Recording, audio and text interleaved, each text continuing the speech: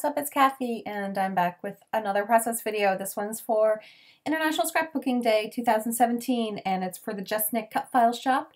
And we're doing kind of a bunch of different blog posts throughout the day, and there'll be free cut files to go along with it. So the Dreamcatcher cut file that I'm using is going to be free, and I believe it's under, you have to use the code DREAM2FREE, like all caps, to get it up until May 7th. So yeah, anyway, so I'm kind of showing you what I did, and my camera's zooming in and out. My background paper is from Crate Paper Poolside, which is kind of an older one, from like a year, 2 years ago, summer two. Anyway, I'm gessoing it just to have a little bit of, I don't know, like just so it's softer in the background where my Dreamcatcher is going to be. So I also used feather cut files. There was one called Feathers 2, and that was 3 feathers. And then I took the Sweater Weather cut file, which has a few different pieces, like words and phrases and stuff, but it also had some feathers. So I used it as well and cut, you don't see much of that color, and cut out a bunch of different feathers, and I basically just found scraps in my scrap drawer, tiny ones. A lot of them, I think almost all of them were from different Dear Lizzie collections from over the years. So there was like Fine and Dandy, there was Neapolitan, there was the newest one, Lovely Day, I think that was it. And there might have been a Pinkfresh Studio one in there. And I cut the Dreamcatcher out of a paper from the Saturday collection. I'm just using some Heidi Swapp Color Shine. I'm keeping it very muted, so that's why once I put the color down, I almost immediately soaked it back up with paper towel, and it was because I didn't want really, really strong colors in the background, just a little bit, just a little hint of something. So I decided not to pop it up on foam. I could have, which would have been fine too. I didn't bother, and I didn't glue down the edges. I glued it down from the middle out, just so that it would have a little bit of movability. And I did use, what is it called? That glue that I can't remember what it's called right now. Oh, that's right there. Glossy Accents. I used it because I figured dry adhesive wouldn't be quite as good on the mixed media surface. So I'm kind of showing you what I want to do. I want to arrange my cut flowers. Oh, and then there is a crepe paper one in there too. My feathers. It's one of the striped ones. So I do something with the stems of the feathers that I pretty much cut completely out of you having to watch, which was wrapping them in twine and then stapling the twine onto them. The thing was, is then when I was done, it was really dark and annoying. I just did not like it. So I cut off all the stems. Now I thought I had filmed myself doing this, but I guess I didn't. But I have a bunch of craft white feathers that I just bought at a craft store.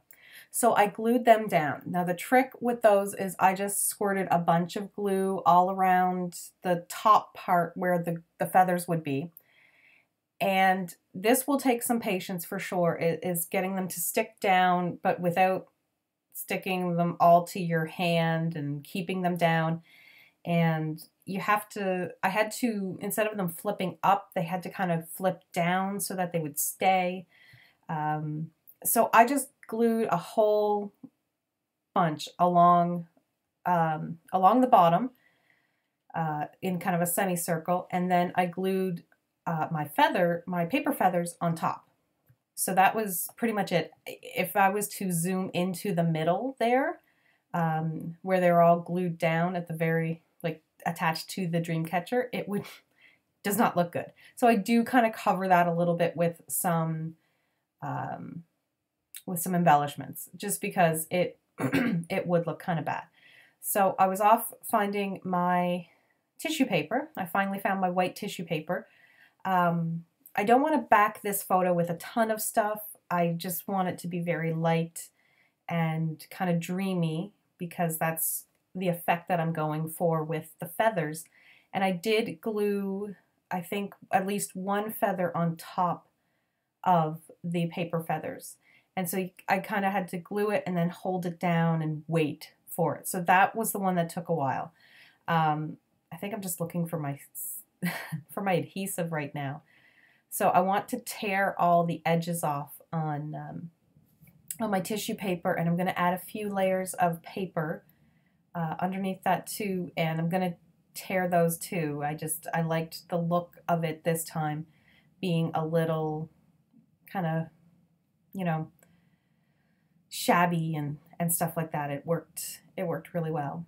So yeah, I'm just, my original thought was, well, I'm just going to rip two sides. And then I was like, oh no, I don't want to rip two sides. I want all the sides to have that ripped edge. So then I ended up just having to glue tape, essentially, 4 pieces of tissue paper together. So clever there. So anyway, I ripped that. That was from Maggie Holmes, Chasing Dreams, which is new. And it's just kind of peeking out. That was when I hit my desk. I have a chair that rolls, and sometimes I roll back into my desk after I've turned around to look through my paper pads and my scraps.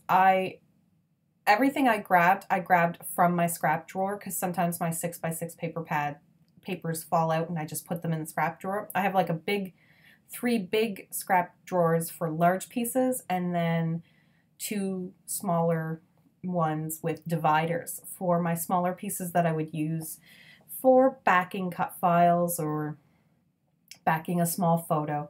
I was originally going to put the larger pop dots on, and then I remembered that my title was going to need those. So I had, which is an older wood veneer that I think is from an older Maggie Holmes, maybe Bloom? I say it as a question mark, or Shine, maybe? Might have been Shine. Anyway, so I'm going to paint it white with just some cheap white craft paint, let it dry, well, quote unquote, let it dry. And by let it dry, I mean I'm going to use my heat tool. And then I'm going to emboss it. And I had this pearl teal embossing powder.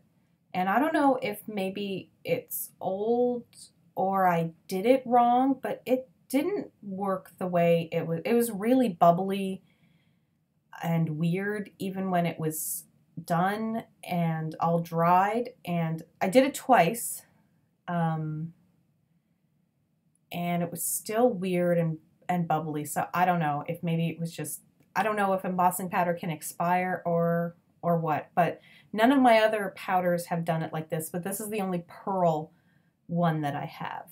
So I don't know if I will buy more. It looks okay, but it's weird. It looks like there's all these little pearls all over it. I just thought it meant it was going to be pearlized, but anyway, not the point. I do another coat. I didn't necessarily need to. It was dark enough on its own, but there was a lot of spaces where there was none because of it bubbling and moving and everything like that. So I just decided, why not?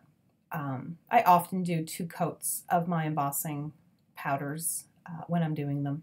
So, and I was really happy because not only did I do embossing, but I did mixed media. Oh, this is my daughter. She wants to paint with me. So she was asking about doing painting, and I don't know when I'll get to do it with her, but I'm certain I will. Anyway, yeah, anywho, and that is a picture of my daughter when she was first born, and she finally came home from the hospital. She was in the NICU for a month, and then we had to travel to a children's hospital for a week during that time before she got to come home. And she wasn't a preemie or anything like that, but there were a lot of issues when she was born, and it was so nice to have her home with us. And I can't remember if this was me taking a picture because the feeding tube was out, or at this point we had stopped using the feeding tube. I just got really annoyed with it after a while and just figured out a way to feed her without having to use it. So anyway, there's like a huge story that goes along with her birth, but yeah. Anyway, she looks so sweet, all smooshed in there, sleeping. I'm pretty much going to use exclusively Little You, which was an older crepe paper baby collection, and I'm using the girl one. I have the girl and the boy, but I've used a lot of the boy one already because I have 2 boys and just the 1 girl. So I thought about putting a card in there that was really cute and it said all you need is sleep, but then it was covering so much of the dream catcher that it just seemed, why was the point of there even being a dream catcher? But I loved that little star that said good night. So I thought that was really cute. Right now I'm trying to figure out why I can't get that film off the acetate, only to realize I'm pretty certain I've already taken the film off that acetate, and that's why it wouldn't come off. And I didn't end up putting it in the right spot, but that's okay. And I just wanted it to kind of be peeking out and something you could kind of read, but you know, not necessarily. I love that little bow, which is also from the same chipboard, and it's lined with gold, so I'm going to bring in some glittery gold in 2 other spots so that I have my visual triangle of gold.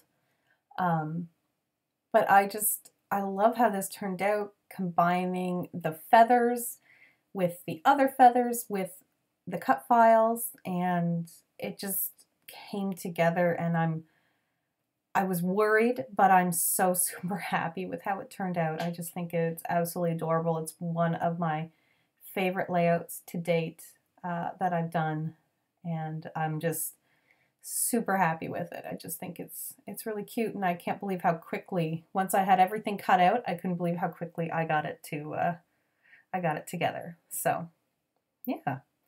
I'm going to use sequins too, because why not? Sequins are cute. These are iridescent sequins. I just bought them at a craft store, and I'm going to glue them all over random places, like even on the feathers, and just to have a little bit more shine, just a little bit more dreaminess to it. I'm looking for some small ones too.